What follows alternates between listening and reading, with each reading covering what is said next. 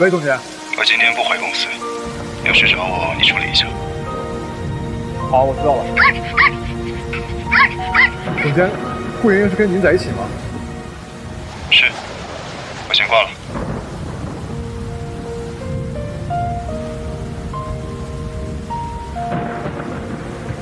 至少，他现在是安全的。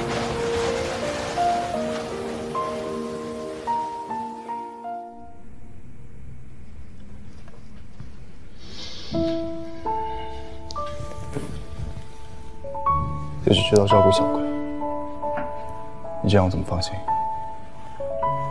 我自信了。为什么要从宿舍搬出来？你就这么想跟我撇清关系？你让保安把我赶走，现在装什么好人？我怎么可能赶你走？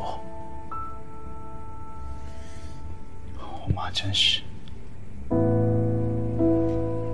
找我干嘛？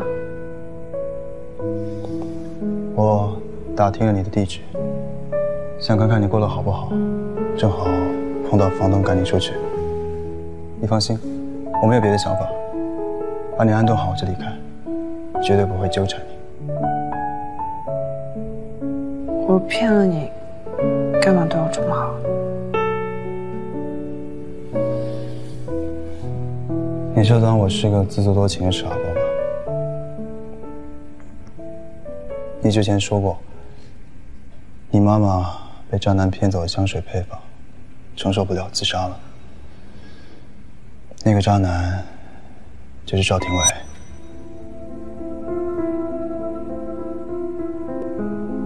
我在我妈的遗像前发过誓，一定要让赵廷伟为他所做的一切付出代价。我来韩市集团工作，就是为了揭穿他的真实面目。 所以我不过就是你的一枚棋子而已，是吗？不是的。我一开始接近你，确实是为了报仇，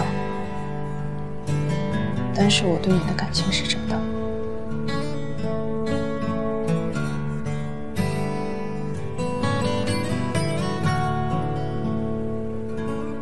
只要你亲口说的，我都相信。